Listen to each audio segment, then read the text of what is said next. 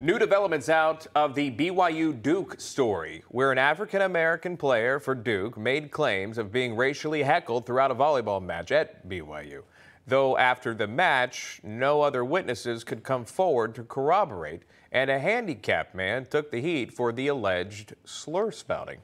Joining me now is one of the students who broke this side of the story. That is the founder of the Cougar Chronicle, member of BYU College Republicans, and co-founder of BYU Conservatives, Tommy Stevenson.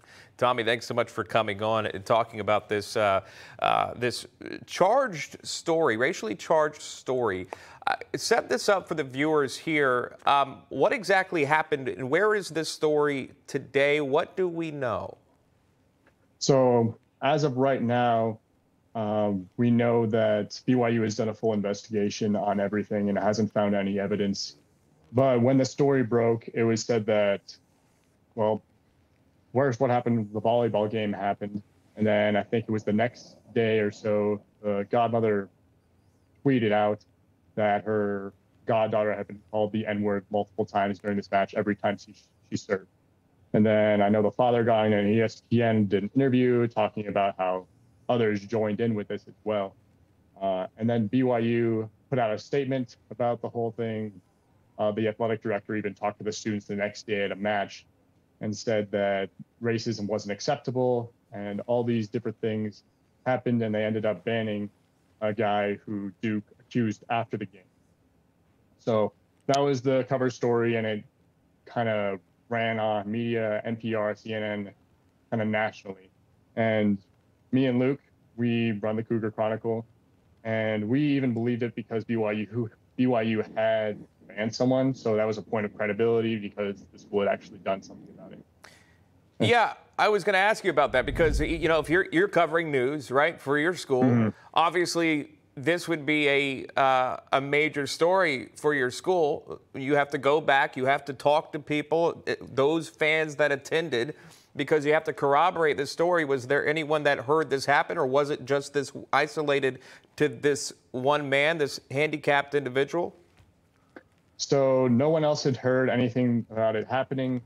And upon further research, what we did is we actually had, because we put out a statement from our Instagram page saying that, hey, we condemn all this, but don't use this as an excuse to push left-wing propaganda on campus. But then people started messaging us saying, from the athletic department and a few others, saying that, hey, this actually isn't what happened. This is a cover story. They banned someone because Duke pointed them out after the game. They didn't even point them out during the match when the complaint was initially given. And because of that, we started doing more digging and found out more witnesses. And almost nobody wanted to put their name out there. We only got 3 people that were willing to do it, who were in the student section just to claim that they didn't hear anything. Yeah. And there were people on the court that we talked to, and just various different people that hadn't heard this racial slur being said. And it was claimed that it had been said every single time she served. I want to play this really quick, and then I'll close with you. Basketball Hall of Famer and coach of the University of South Carolina's team, Don Staley, canceled their game series with BYU after these claims, but then went on to give this response. Listen. I woke up with the same gut feeling that I should not put our players in that situation. I did not discuss it with our players. No, I didn't do it to, condemn BYU. I did not do that. This was a selfish decision, and I was only thinking about South Carolina women's basketball. Just final thoughts. Was the story true? Was it not true? Is it still gray? So it's as described by Rachel Richardson. I mean, we leave the option that maybe she misheard something like cougar being said. But the way that was described, that it was repeatedly said, that other people started joining in. No witnesses after our investigation and BYU's investigation and so many other people, no one could come forward to corroborate this, not even audio from the game. And there were police reports because they assigned officers to sit by the student section, and none of them had heard it either.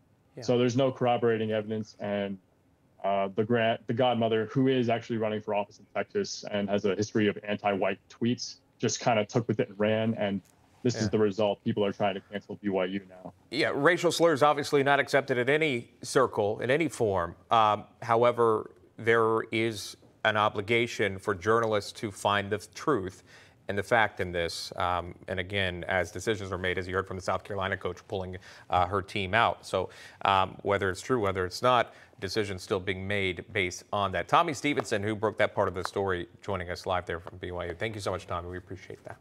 Thank you. Bye. Hey guys, it's Rob Carson. September is historically the worst performing month for the stock market, so you better be ready for it. The Fed continues to aggressively raise rates, and JP Morgan is forecasting another mega rate hike September the 21st. Is that why Jamie Dimon said an economic hurricane is coming our way? Well, gold and silver have remained remarkably stable despite the Fed aggressively raising rates today. The Patriot Gold Group has a special incentive for Newsmax viewers. Huge! Now precious metals investors can enjoy the no-fee for life gold and silver IRA on qualifying rollovers, or enjoy free, discreet, insured shipping on all direct gold and silver purchases. Here's the number, 800-356-4470. Call 800-356-4470 today.